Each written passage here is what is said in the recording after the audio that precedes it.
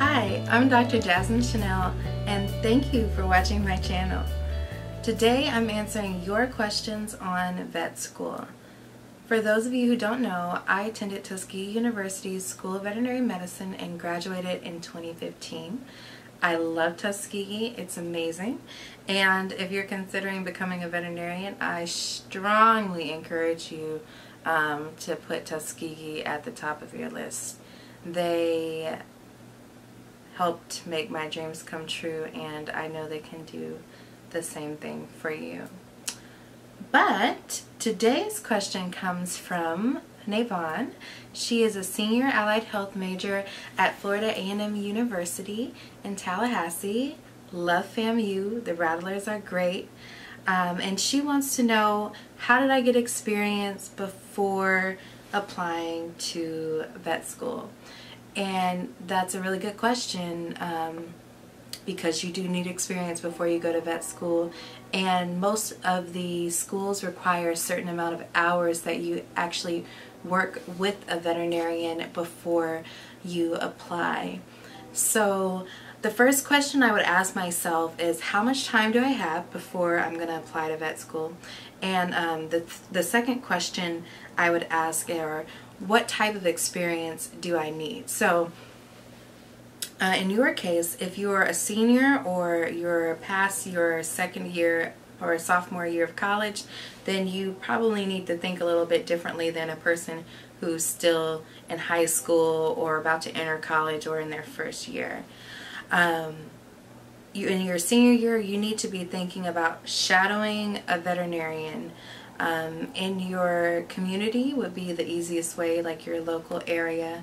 And many veterinarians are receptive to students. They know students need to get experience.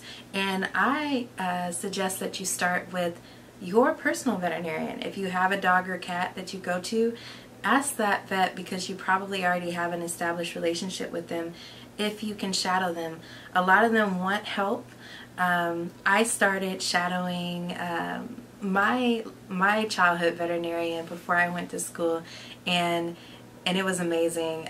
It was already great to work with him because I knew how much he loved my animals, and I knew what an excellent quality of care he gave them. So I felt very comfortable working with him, and he was very patient with me, and you know, he kind of gave me the tips and tricks and the secrets, and that's what you want. That's really what you want. You want a mentor that can help you get into your program. And you also want a letter. So if you're going to be shadowing a person, really consider asking them if they'd be willing to write you a strong letter of recommendation, because you need a vet. And unless you already had a vet who was going to write you a letter, you really do need a veterinarian to write your letter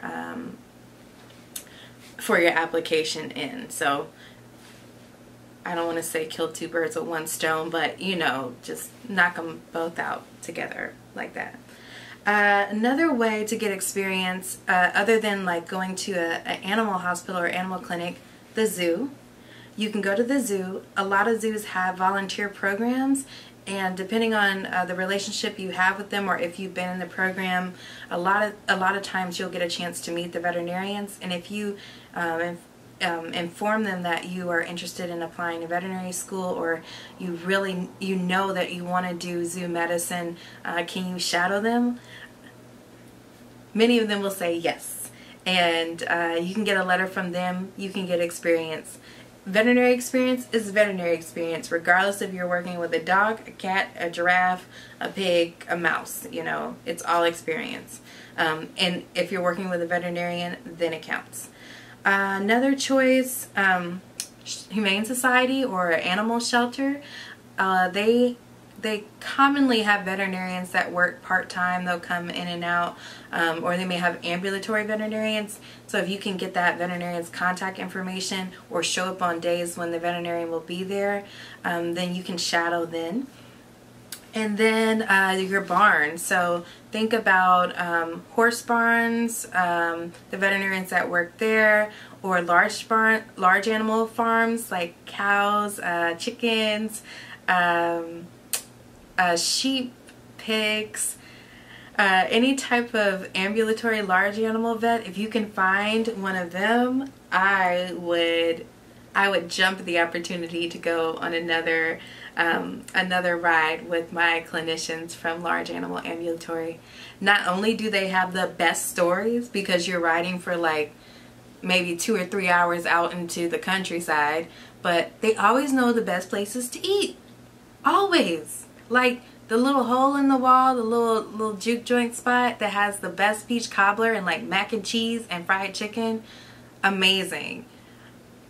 Amazing. When I was in school, like we would find like pecan stands and loved it. So if you can get with a large animal ambulatory vet, do it. So next question, you might be thinking, how much time should I work each week? And that really just depends on the practice, and it depends on your schedule. If you have a lot of free time available, then I would let them know that, and then kind of see what they suggest. They may want you to come in every day, Monday through Friday, which is what I would do, which is what I did for like a month, and I just worked the veterinarian's hours. So I worked from like 7:30 or 8 to 6 every day, like Monday through Friday.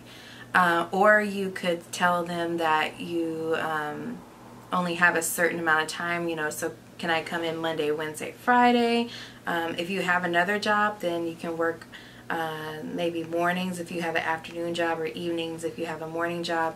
If you know you work all day, like a regular 9 to 5, then I would suggest looking at a emergency or critical care hospital, a 24-hour hospital, because they're going to have a veterinarian there regardless of what time it is. So if you really are interested in shadowing and you don't mind doing that 12 to 5 a.m. shift, or that 2 to 7 or 8 a.m. shift, those are the shadowing and internship opportunities that are going to be golden, because you're going to learn a lot, and people are going to see the dedication that you have for the profession, because you're there on your own time at the same hours they are, and they're getting paid for it, and you are just trying to get your foot in the door. And I really think that'll leave a good impression. So those are all the experiences I feel would benefit you for applying to veterinary school in the near future. For those of you who haven't started college or at the beginning of your undergraduate journey, then I tell you, embrace all internship opportunities regardless of if they're veterinary related or not, as long as they're in the sciences.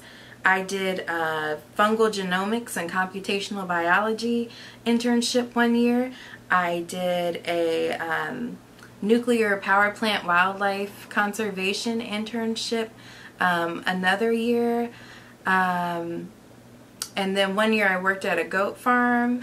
So all of them I learned something from. All of the sciences are translatable and transferable, so you can use those skills, and it's really interesting on your resume, and when people are reading it, they're gonna say, oh wow, it looks like she worked at an emergency clinic one week, or oh, this is really cool, can you tell us about your experience when you were working at the cat fishery? So all animals, all science, all great.